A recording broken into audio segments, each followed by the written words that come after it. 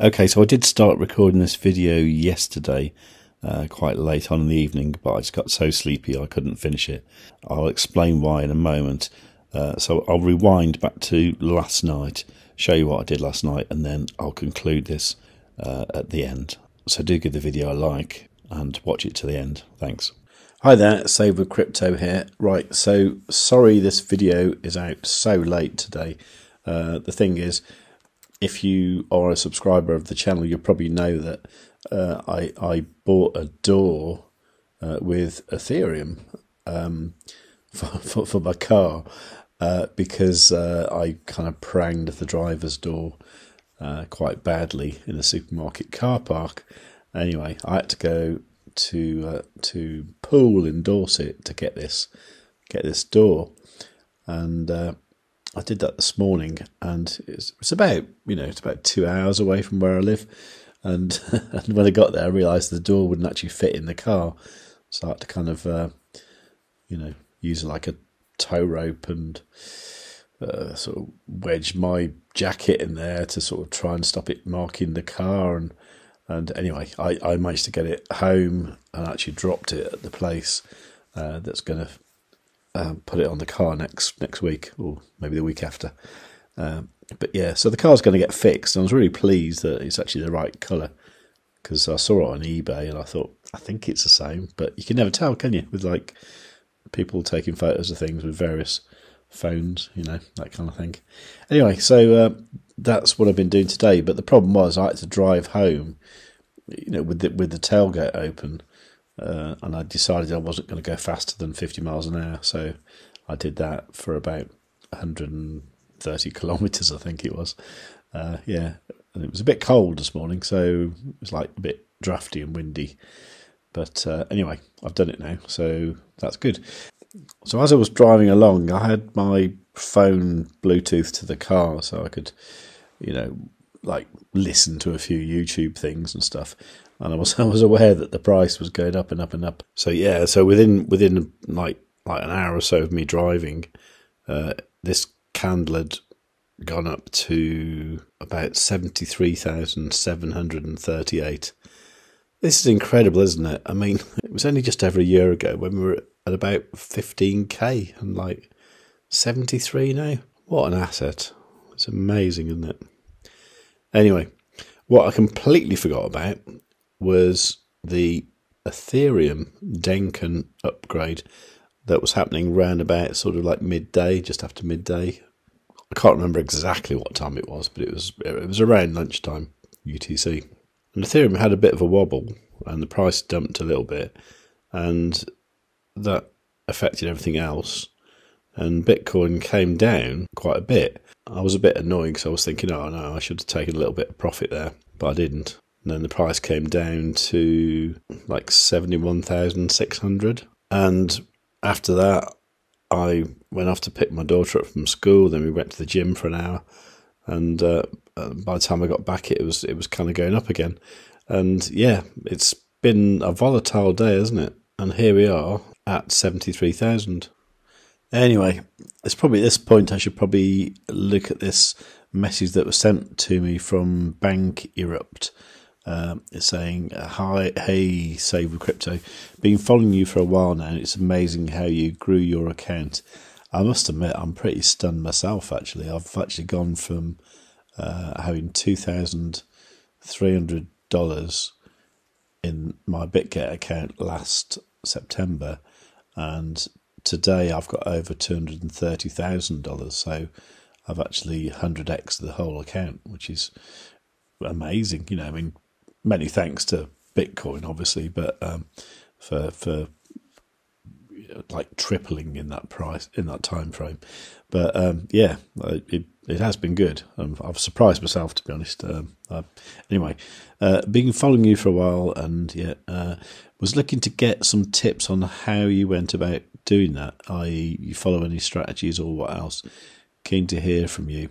Okay, I said I'll answer this with a video probably tomorrow. So that would have been yesterday.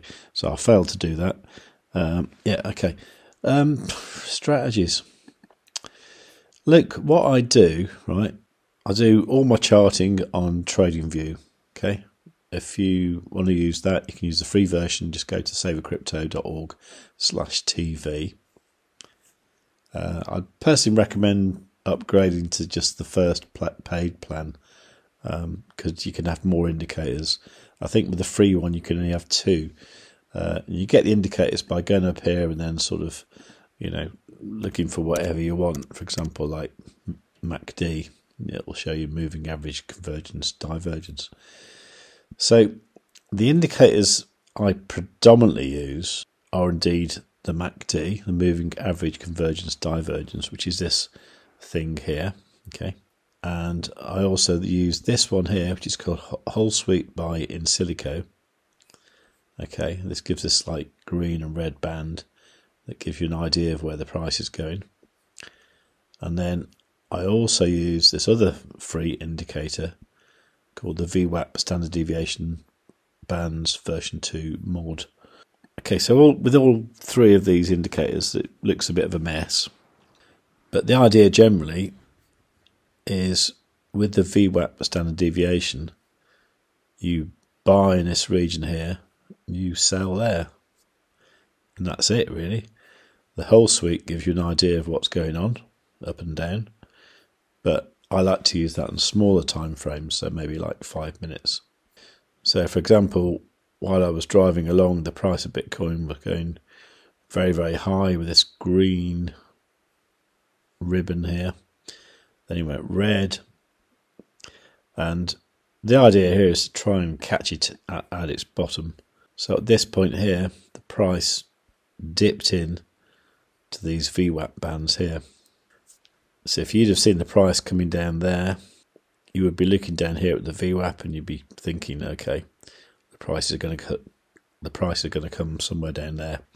Then the idea would be to sort of try and catch that wick there and ride it back up.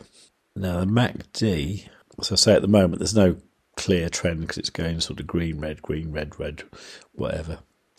If you look at that on a larger time frame, so say example the 1 hour, like the MACD here has gone quite negative there.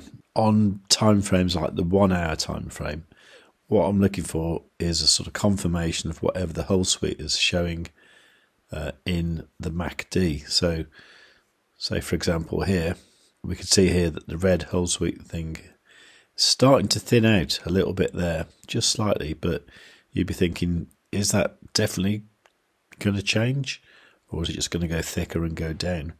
Now the clue there would have been the fact that the MACD had gone positive at that point there. So by observing these indicators, you wouldn't necessarily catch the bottom, but you would catch it around here, which then would go up. And really the only way to get a proper feel for this is to just do it. Just keep doing it over and over again. Use very small amounts of money and just get a feel for how the indicators work and how they give you information about the probability of where the price might go.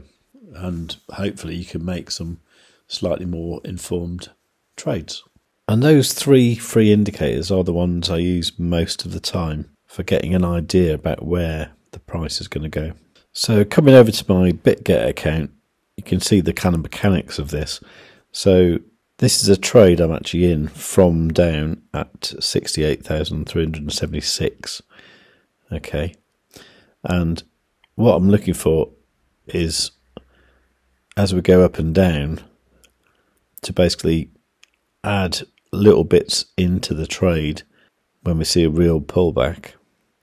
And similarly, when the price is at what I think is going to be like a local high, taking a little bit of profit. Now there's probably some technical way of doing this, but like all I do is just go back to trading view. Now, it's a bit hard at the moment because it's midnight, but generally this level here, 73,985, is probably a reasonable place to take a little bit of profit. So 73,985, let's have a look at that. So I'd do something like, I'd go 73,985. I only want to take a little bit of this trade, and by default it will show you the close quantity as being 100% of the position, but I don't want to do that. That's 11.286 Bitcoin because I'm trading with 1.1 Bitcoin with 10x leverage. So I just want to say that I would just take 1.286. So you see here that would actually be an 82% profit, which would be worth 0.00078 Bitcoin. Okay, I think that's a reasonable place to put an order. So if the price goes up there, that order will fill. If the price comes back down here, I've set a stop loss at break even, so the trade will close.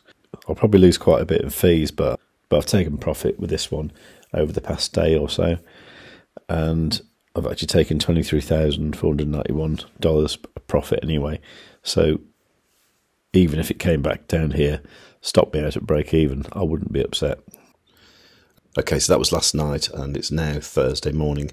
And do bear in mind, Thursday is sometimes quite a dumpy day, statistically, although I think last Thursday was really good.